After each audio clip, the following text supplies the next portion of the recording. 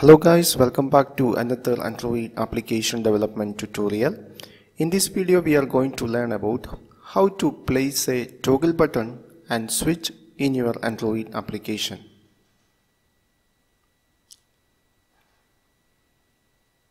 So first we can place a toggle button,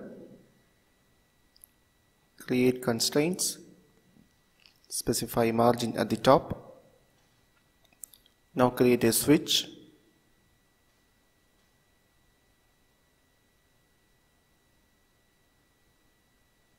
Create a margin at the top.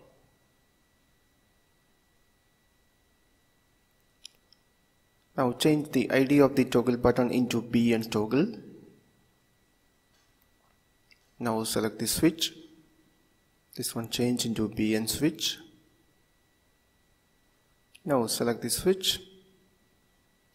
We can change the text on it. Okay, so now the layout is ready. Now go to main activity, create variables for toggle button and switch.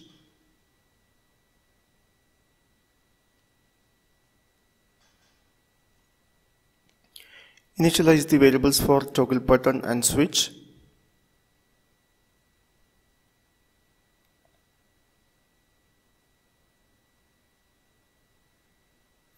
So handle the click events. Here I am going to implement an interface called onCheckedChangeListener. Implement method. Here I implement the method onCheckedChange. Now register toggle button and switch for the listener. So here we can check which item is selected by the user by using a switch case statement. So here I use a separate method for display some user information.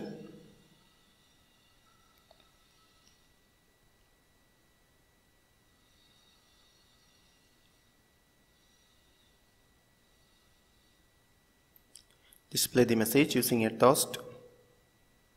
Now we can handle the first case. If it is checked, show message. Switch is on, otherwise show message switch is off. Now break the case. Now we can handle the second case. Here it is B and toggle. Toggle button is on, and second case if else toggle button is off. Now we can check the application. So I run the project.